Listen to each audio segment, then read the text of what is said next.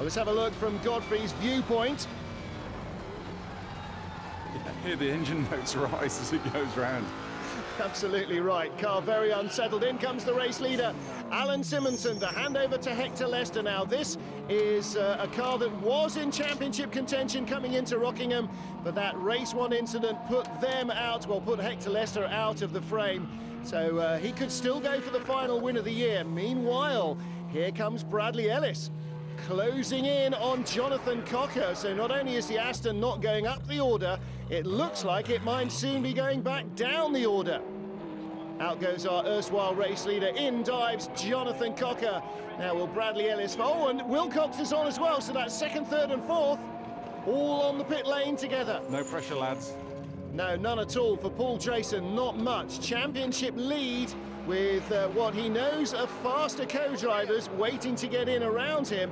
He's really got a lot of work to do. And for Jonathan Cocker, he's done what he can. Meanwhile, Hector Lester trying to bring the Ferrari back up to speed, get a feel for it straight out of the pits, and hopefully retake the lead. You say about the drivers, Martin, but Drayson has put in some cracking drives this year, so I mean, it's all to play for still. Certainly right, and of course they do have that 2-point advantage, which almost means that they can finish behind their rivals and still win it. Well, pit lane interview for Bradley Ellis. He's looking quite relaxed, isn't he?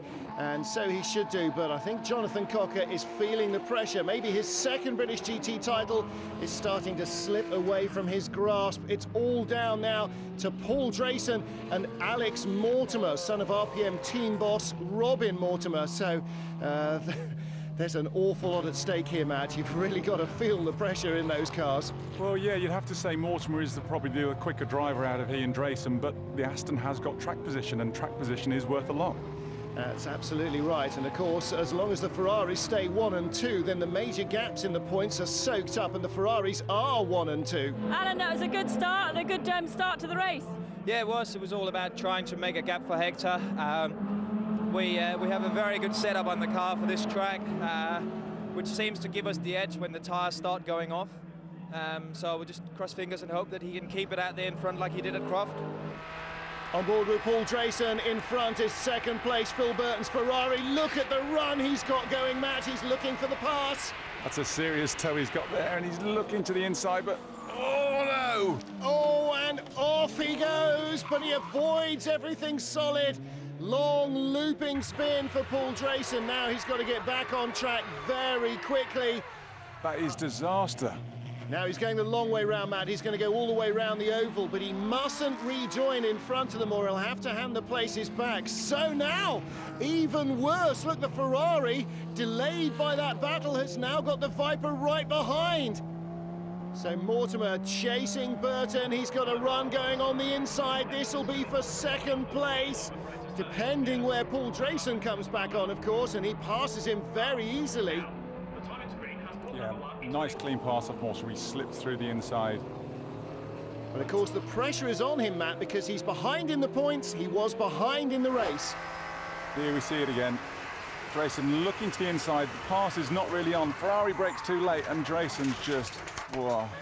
In fact, just out of shot, the Ferrari very nearly went off into the tyres as well. That was a monumental outbraking incident. Now then, Paul Drayson rejoined, but he was in front of the Viper and the Ferrari. So Drayson at the moment, illegally, I suppose you'd say, in second place.